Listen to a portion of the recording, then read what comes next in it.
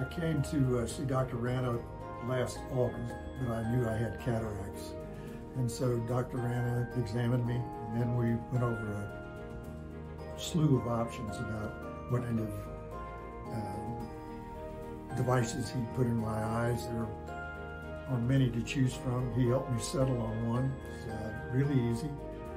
I had no issues, been able to see. I think I've tested sometimes even at 20/20, when before surgery, I would guess I was legally blind.